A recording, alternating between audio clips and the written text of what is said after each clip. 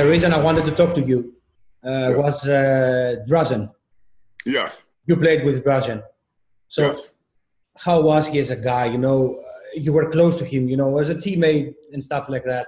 How was Drázen as a guy? Very quiet. You know, he got the job done, you know, NBA, because he went from Portland where he wasn't playing as much, and he wanted to belong. He wanted to belong in the NBA, and he got traded to New Jersey, and boom, you know, and all his personality, I think his personality and everything came out. And he was a hard worker, extremely hard worker. I knew him well on the court and in practice, but then off the court, I really didn't get to know him as much as I should have. Have you ever considered, you know, with your teammates in New Jersey, what would happen if Drázen was alive and he was staying on the team, of course? What would have happened?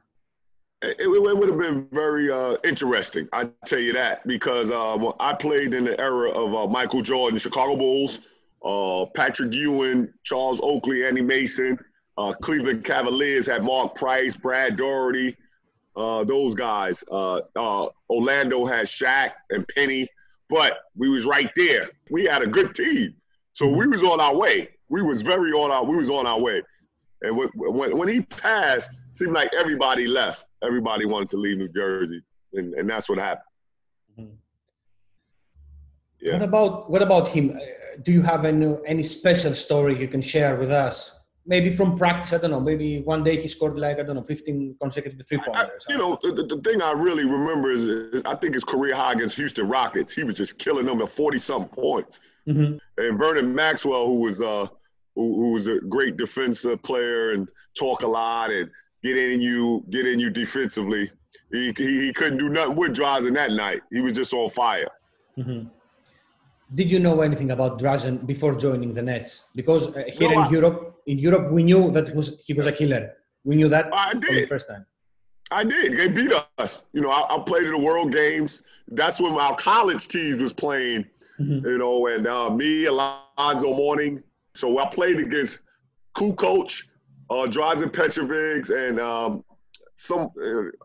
that team he had over there. They beat us. You know, he was a shooter, coming off screen, shooting, playing. I played well, but I think myself, Alonzo Mourning played well, but they had too much for us. They was very talented. Do you talk about Drázen, you know, with your former teammates, or are there moments you thinking about him? You know, how sad that he passed away very young and stuff like that. I don't talk to my teammate, but I mention him to my wife a lot. You know, she really and my son. I talk to him a lot about Drazen Petrovic, how he played the game. You know, my son is playing now, so I mention him, you know, all throughout. But like I said, this month everybody's been bringing him up and talking about him, and it's a tragic.